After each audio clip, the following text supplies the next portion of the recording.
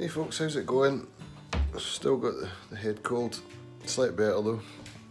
Just made some coffee. I'm supposed to be launching a virtual meetup for D-Daily like 20 minutes ago and I totally forgot, so just been finishing my breakfast and sorting out the kitchen, and then Articush wrote to me, so sorry.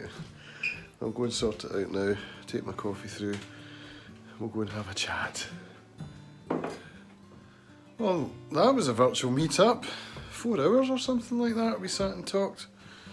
It was great, lots of stuff sorted out. Menno was particularly helpful with suggestions that he uses with Helpy, so that was really grateful to Menno for joining in. Thank you. If you're watching this, my friend, you were really great, a great addition to the group. Thank you.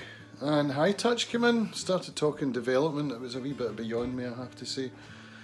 That's not my area of expertise. I'm a content creator, so, you know, development stuff, I know it's important. I'm glad these guys are on it. And this is what's so cool about it, is that creators and developers are talking, you know, and I think that's what came from Steamfest, from the big meetup in D-Daily Mansion. The bringing together of the disparate groups.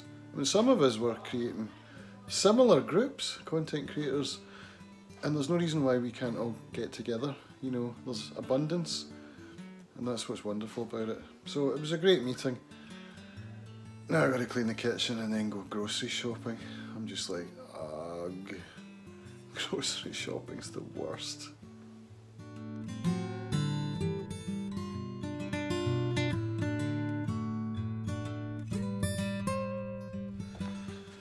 So, bedtime, 1 o'clock in the morning, just been editing the D-Daily workshop, the gear workshop from Steamfest. The most complex edit I've done. There's 3 cameras, which means 3 lots of audio plus another audio recording from the Zoom H4n. And, you know, it could be better if we'd planned it better, but I think for what we had, it's pretty good. So I'm going to figure out, I'm not sure how to switch cameras in Resolve now. I've got everything lined up, that's all I've been doing is just syncing everything. I'm not sure how you switch cameras.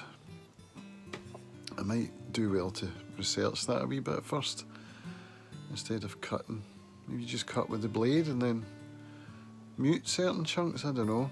It'd be handy if you had a wee button thing, you could just sit, play back the video and go switch 1, 2, 3, 2, you know, like you always see them doing in videos, in movies, and TV studios and such, like camera 3, you just push a button, you know what I mean? Not sure how you do it, so. But I'm going to get it finished tomorrow and then published to the D-Daily account, and yeah, looking forward to it. So that's my day done. Hope yours was a good one. See you tomorrow. Bye.